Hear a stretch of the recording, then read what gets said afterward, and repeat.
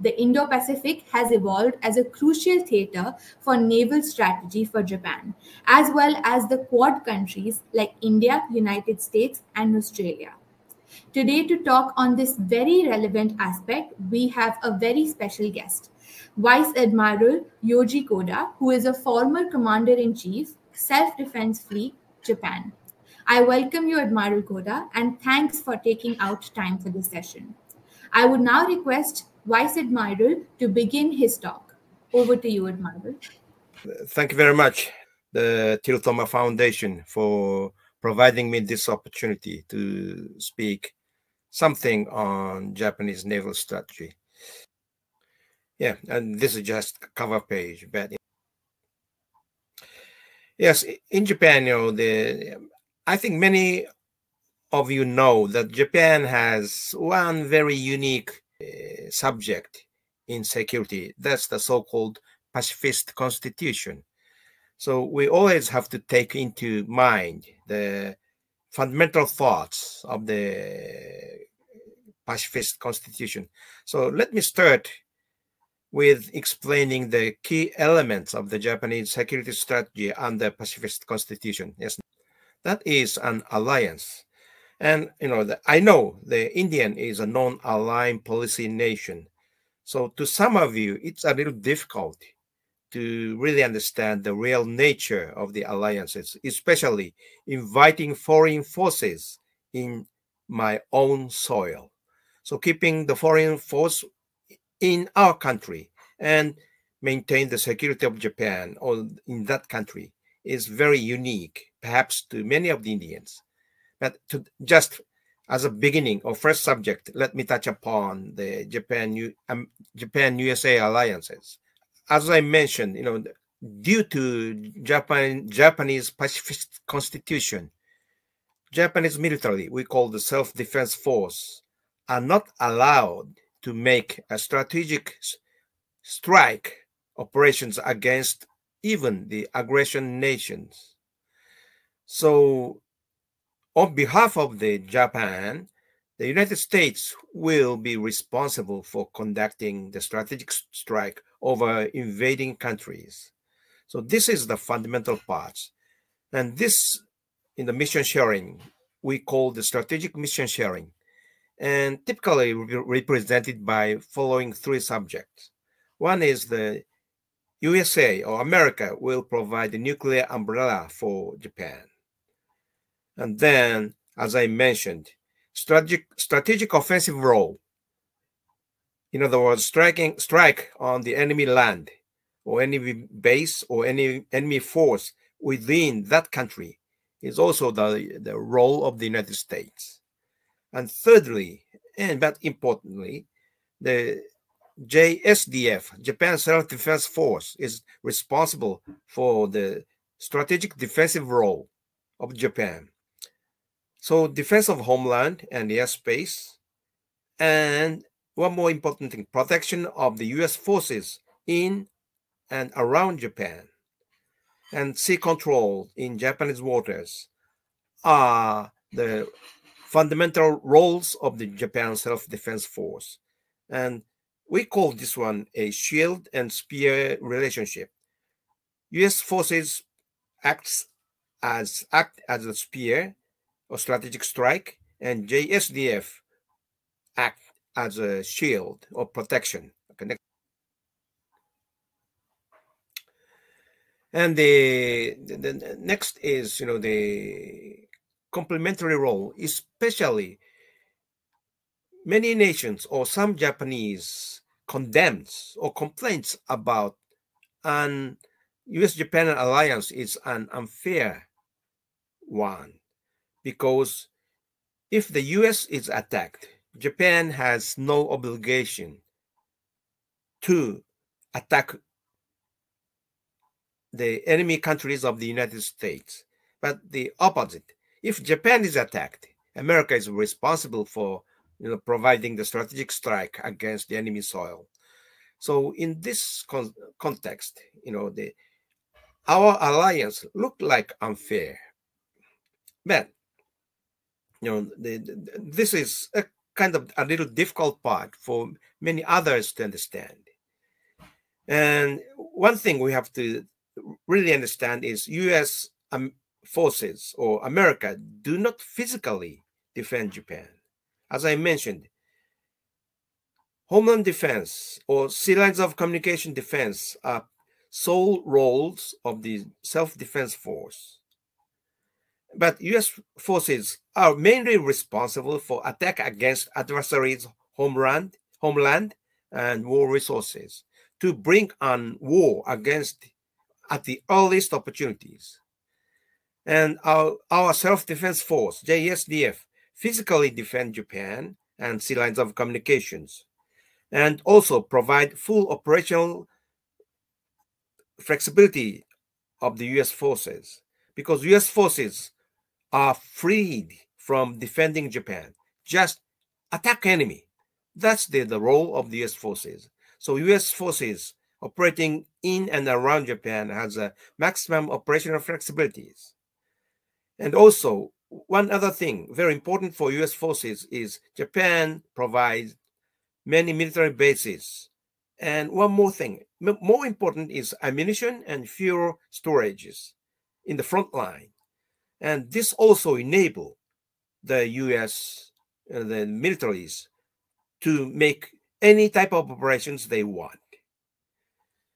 So in this context, the U.S. and Japan looks unfair, but basically what we call this relationship and complementary relationship. And there is no big problems in our alliances. And one thing we have to pay attention is this US-Japan alliance is very different from NATO or US-South Korea alliances, because NATO, all nations are responsible to conduct the equal operations. The same is true the Republic US ROC alliances. But Japan, basically, we defend our country and US attacks, and we provide a lot of many, the operational and logistics support to the US forces. And this really form a fully operational security postures in this area. Next, please. And as I mentioned, there are several key US bases in Japan and 2 US Air Force fighting bases or combat bases and 2 naval bases and 1 Army base and 2 US Marine bases in Japan. And this would form the US forces in Japan. But both Air Force, US Air Force and US Navy and Marine, these are a kind of the core strategic striking forces in the US Indo-Pacific. And this is the very important element that the US military has to take into account. Under this complementary, the mission sharing, this is the example of the ground forces. Of course, there is no US Army forces in Japan, fighting forces in Japan. Just logistic support forces and headquarters are located in Japan. So in most of the cases, US Army, if they come to Japan, we will operate a little separately. And JGSDF is the primary force to protect Japan. And we expect the US Army to do more important responsibility outside Japan. That's what we expect. This is the Air Force relationship. The US Air Force stationed in Japan, that's the 5th Air Force. So 5th Air Force is responsible for mainly strategic strike against the enemy soil. Whatever the aggression happens, or whatever the military instability happens in this region, and if that develops into the real combat, US Air Force in this region is responsible simply for the strategic strike against the enemy. And JASDF, Japan's Air Self-Defense Force, is responsible for defense of Japan's airspace or closing air support against the army or ground and maritime self-defense force if necessary. But I think this picture will give you some idea that the two missions are totally different and there is no overlapping functions. But naval cooperation is very different. Except the strategic strike and amphibious operations, JMSDF and US 7th Fleet or 3rd Fleet, we have the common operational doctrines or concept. Well, that's what we call the sea control or sea denial functions. So any operations other than strategic strike and amphibious operations, US Navy and JMSDF have been conducting the same operations together in the Northwestern Pacific or protection of the sea lines of communications. So I think this picture gives you a total different pictures from two previous pictures, Army and Navy, Army and Air Force. There is no overlapping functions. But in the naval area, our functions are fully overlapped except the strategic strike and amphibious operations. And next, of course, Japan do not single out China as the strategic threats. Of course, we think, especially the self-defense force, think China as the very capable nation, militarily capable nation of concern. So we take the Chinese factor into account in our strategic planning. And there is one thing I do want to specifically mention. That's the Chinese strategic Achilles heels that is closely relates with our naval strategy. That's the geo-containment nature and choke points of China. Yes, this picture really shows the geographic nature of China.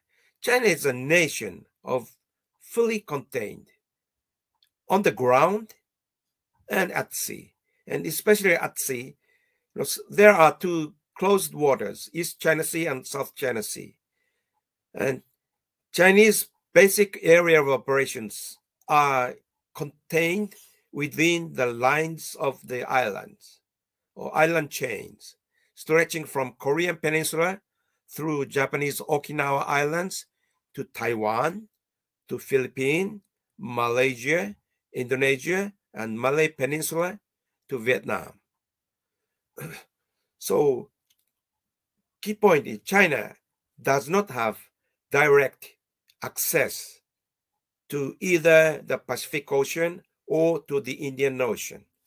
The same is true on the ground. And of course, for the Indians, your real point of interest is the border disputed area in Himalaya. But China is also closed or surrounded by other countries in border. And let me use one more slide. This really shows the Chinese nature of the containment. Chinese government or military really hates our Western maneuvers of the containment, but it's not the Western nations. Geography already contains China. So looking from north to south, in the East China Sea, China is really contained by the Japanese island chains. And there are several choke points that will really choke the Chinese maneuvers. And one strait, Bashi Strait in between Taiwan and Philippines. And from South China Sea to the Pacific or to the Indian Ocean, there are two exits. One is the south of Mindanao Passage, in Mindanao Island.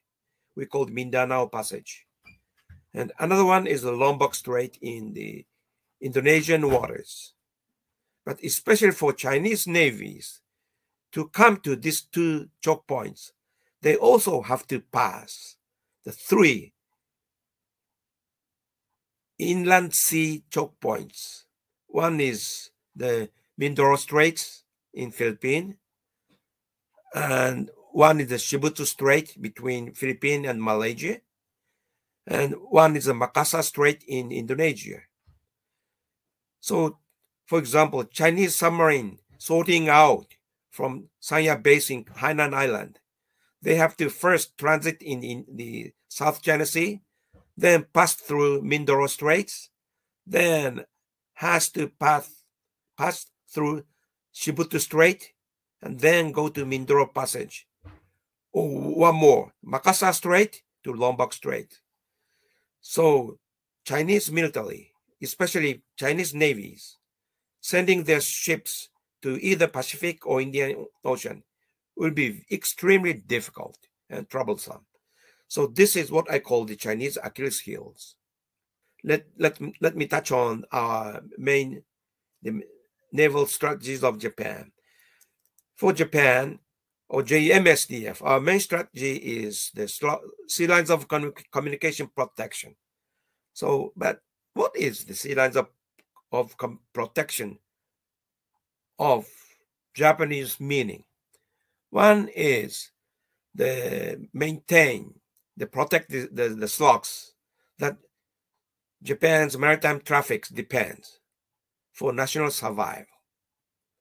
And second is reducing the maritime threats in northwestern Pacific, and that will contribute the safety arrival of the incoming U.S. forces or U.S. strategic reinforcement from the United States, either Hawaii or mainland across the Pacific. But for those purposes, one is Japanese survival, and another one is the maintaining the U.S. presence in this region in contingency and wartime. The slot protection will be key for the Japanese survival. So that's why JMSDF put this slot protection as the main strategy of us. And by doing so, we expect the JMSDF will enable U.S. forces strategic strike against enemy nation by establishing sea control in the northwestern Pacific. So this is our role. And second is the support to the U.S. forces out of area operations. Today, the U.S.-Japan alliance is not simply for the defense of Japan. In the mid-1990s, Japan revised our alliances and added one new missions or meanings on the U.S.-Japan alliances. That's the contribution of the U.S. forces out of the area operations, and Japan will be responsible for the supporting this role. And in case of the war in Afghanistan, war against terrorism in Afghanistan, Japan, for the first time, start sending some ships to provide the support to the coalition forces. And another one is the global logistics support. Because in this area, U.S. bases in Japan is the only basis to support the U.S. forces operations in Indo-Pacific. So Japan, or location of Japan, is really the front line to support U.S. operations of the U.S. forces. And any military forces needs the logistics support. And without that, military or any fighting forces could be a sitting duck. So global support will be key for the flexible U.S. operations, and Japan will bear the responsibility of that part. And this is other than the threat reduction, or this is the part of the sea lines of communication operations. But for Japan, as I mentioned, the Chinese Achilles heel is the geographically contained nature. But to maintain this posture, Japan has to Japan has to control those choke points in Japanese islands. So for Japan, the defense of those Japanese islands and controlling the choke points will be the key for the success of our strategy. Japanese survival and also the enabling the U.S. forces operations, we call that one the sea line and Japanese slope defense. But to really ensure the success of that strategy, these two operations, island defense operations and choke point control operations, will be the key for the success. And as I mentioned before, that there are several key points, especially for Chinese operations. But Richard briefly mentioned the Quad. But this is one example. Of course, this is not fully authorized. But if we take those locations of the choke points and island chain nature of the Chinese containment, geographical containments, say, coordination can develop a kind of the common idea, not binding alliances, common idea for the operations. For example, Japan would be responsible for the sea control operations in the western part of the Pacific. And Australia will be responsible for the waters between Australia and Indonesia. And if India agrees to take and responsibility for maintaining the sea controls out of the exit of the Malacca Strait and Sunda Strait and Andaman Nicobar Islands and Sea of Bengal, this will be a kind of the ideal cooperative posture, but less binding. This is an idea. And by showing this posture toward China, I think, or I hope, we'll be able to deter Chinese military adventurism over us or over the region or Indo-Pacific.